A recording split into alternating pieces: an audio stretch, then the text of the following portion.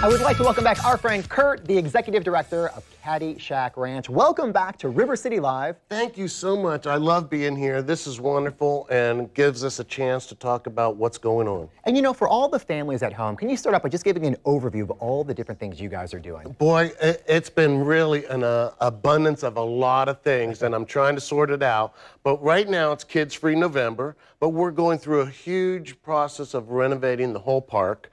And of course, taking care of animals, the visitors, the volunteers, the workers. It's all been an amazing trip. And if people aren't familiar with what you guys are about, can you just give an overview of how many animals you have, the types of animals, and how big the facility is? We're over 40 animals right now. We have tigers, lions, leopards, panthers, lynx, and of course, other animals that I call honorary cats.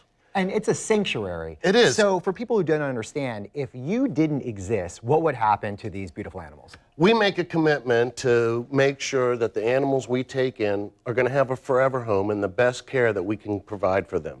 And so for that, I look at as it's a team effort. And of course, we're caring for a lot of animals. And where are you getting these animals from? Mostly zoos that close. And I say that they're closing, they're liquidating, so a lot of the things that are left are maybe older animals, and so we provide for that.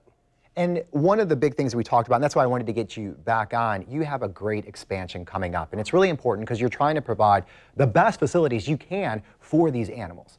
It has really been amazing. We started with 5 acres, and we're over 225 acres there now, and of course, we're getting ready for a renovation. New habitats, new medical facility that's going to provide a rehabilitation area and a recovery area.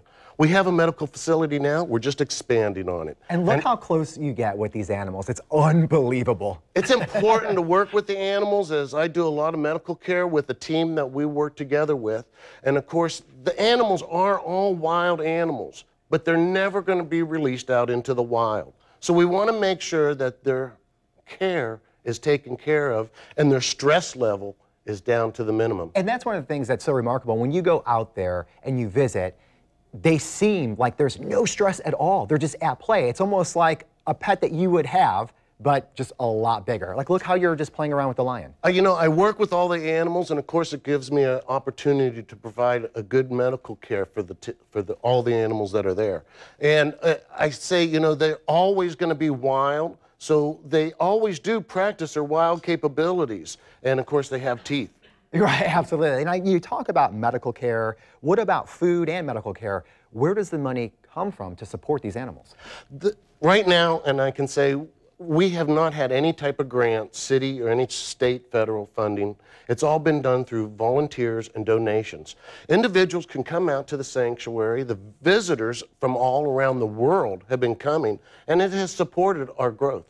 That is amazing. So again, it's really important to really get involved and help to support the animals. You also have that board up there where you could help out as well. That's right. We have an adoption board and a Partner for Paws. The Partner for Paws are businesses, and some, since we've started, are up there promoting and helping us, as we hope to help them as well. Now, I remember my first time there, I was just overwhelmed by how close you actually get to the animals. And now in November, it's kids free. So I'm just thinking of the opportunity that kids get to come out there and get that close. Tigers love kids.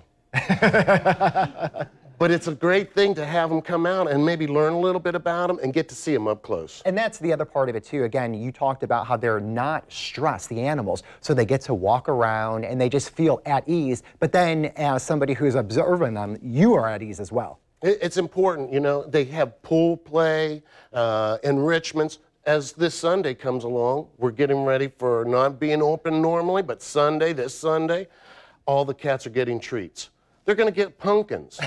And the pumpkins they love taking around and making a huge mess with them. Well, that is amazing. It's a fun activity for them and the volunteers to clean the mess up. And one thing I just want to let everybody know that you have 2 family 4-packs that you're giving us to give away. So just go to our Facebook page. You'll see an image there and just leave a comment on why you want to go. To learn more about the Catty Shack, you go to our website, rivercitylivetv.com. Kurt, thanks again for coming on. Thank you for having us. We appreciate it. Right now we're going to send over to Rance.